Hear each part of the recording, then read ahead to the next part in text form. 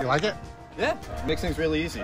Hey guys, this is Lee here, and I got a very special guest for you, the inventor and creator and the business owner of Right On Trailers, Mike Carlson. Mike Carlson has been in business with this trailer for about how many years? Since 2010. And I know all you viewers have always asked, what kind of trailer are you going to use? Are you going to use some utility trailer that you get at the bargain bin? This man has created something, and he came up with one of the best products in small boat history, the Right On trailer.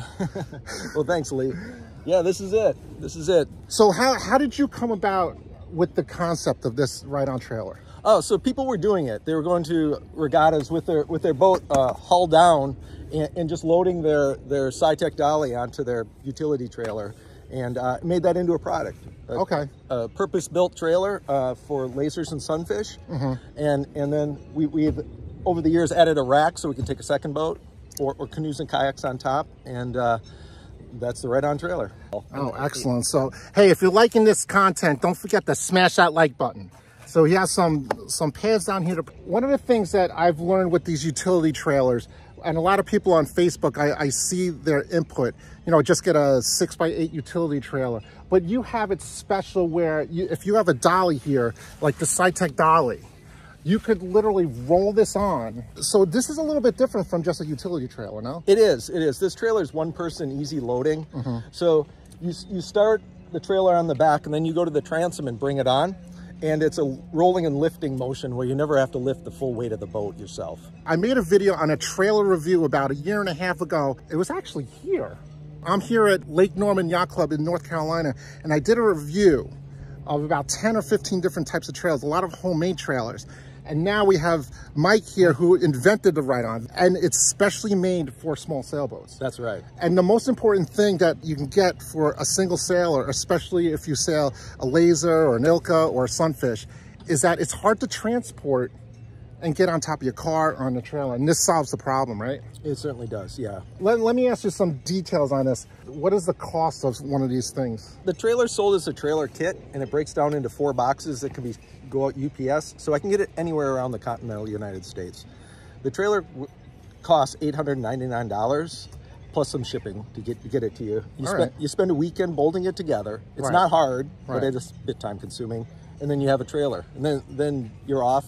You're sailing on a private lake by yourself, or you're going to the next regatta. I have a friend, Vito, who, when I saw his trailer, he had a utility trailer, and he put ramps on it, and he's been sailing all the way up until like 82 years old. So this actually extends the life of your sailing career. It is. Anything you can do to make it easier, it's less of a burden to get on the water. So absolutely. Yeah. And then you save your back. I have one. I don't have a Right On trailer. I have something similar, but it's bolted on. But this concept is a game changer for anyone who wants to sail and who can't get their wife or their spouse to lift their boat onto the trailer or on top of this like van. Yeah. Because people run away. This is a frame. This is an add-on, obviously, Mike, right? That's right. They're right. And the idea is to carry more. These are the same diameter as Yakima roof racks. So you could put bikes across the top. You could put a kayak and 2 bikes. Or a rocket box if you want to put some nasty life jackets and things. Oh, nice. So it adds to what you can carry on the trailer. When you said the cost of the trailer, that's less than one of those aluminum Trail-X trailers, right? It's less than an aluminum Trail-X trailer, it is. Yeah. It's a carbon steel trailer with powder coating on. Okay. It's great at freshwater lakes. If you do salt water, you got to rinse it down. But you'll get a good life out of it. If you get a scratch or a nick, you just dress it with some spray paint, a little touch-up paint. One of the champions around Shelter Island, Chris Williams, he came all the way from Philadelphia, and he's been trailing his Sunfish with the Right On trailer for years, and he endorses this trailer. He loves it so much. You could really drive on the highways with any problems or anything like that? So this is an interstate speed trailer. It's not a 45-mile-an-hour trailer. So we go Georgia to Florida to here in North Carolina at speeds. Nice. One interesting thing, that the frame is actually for over 600 pounds. It's a stiff, pretty heavy frame. But we put on lighter springs. Okay. And the reason is that because you're taking, they're like single leaf springs. It doesn't bounce on the highway. Right. If you have double or triple or quadruple and they're made for like a jet ski, then you have a 120-pound boat. When you hit a bump, it'll start bouncing, and then it'll bounce the stiffness out of your boat, even if you trailer it upside down, which is ideal. But now with the side tack, this is a question I've had, and I'm not sure if you can answer this. Sure. When you have the ride-on trailer and you put it on your dolly, so it's resting on the strap and on the bow support here. Yeah. Does that do anything negatively to the boat? No, it doesn't. It doesn't at all. But you do have to keep it down on the straps. You can't have it up on the gunnel supports. They're not designed to take that load. Okay. So it's on the straps. Oh, so you mean with this, with the laser here, these are the gunnel supports. Yeah. But with the Sunfish, you don't have that. We do pad on the sides for long distance, and that just keeps us down on the dolly rash. Nice. So, and we suggest use a bottom cover as well. Oh, excellent. So, hey, if you're liking this content, don't forget to smash that like button. So he has some pads down here to protect the gunnels.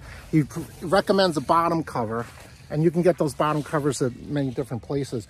What else do you recommend trailering a boat? What kind of tips and tricks here? Lashing it down is important. It can't be loose. The front is very fixed. It's very tight. How is this fixed? It's fixed on this bar. Right. The lasers lash down to the dynamic dolly, and then the dynamic dolly is lashed down to the trailer. Okay, cool. And that's the same bow line tainter that you use just to tie up your boat. Okay, so now me personally, I have something similar to this. I actually lash my dolly down to the trailer here because I don't trust my knots here.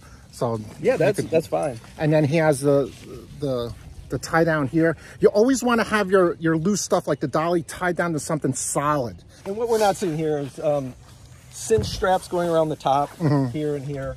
And then we take the wheels off, put them inside, right, and then we lash down the dynamic dolly. So it's kind of redundant. The trailer's tied down, and then the dolly's tied down. So is there anything else you want to teach any of my viewers here? It's just a simple, easy approach to getting you out on the lake. And anything to make it easier and quicker is worthwhile to sailors. Absolutely. Well, thanks a lot, Mike, for showing you your product that has changed sailing, single-handed sailing, not on the water, but this is something that you should definitely check out if you don't have a strong partner to help you put it on the roof. So thanks a lot. I appreciate it. Thanks. If you like that video, check out this video right here. Trailer's one person, easy loading. So you start the trailer on the back, and then you go to the transom and bring it on. And it's a rolling and lifting motion where you never have to lift the full weight of the boat yourself.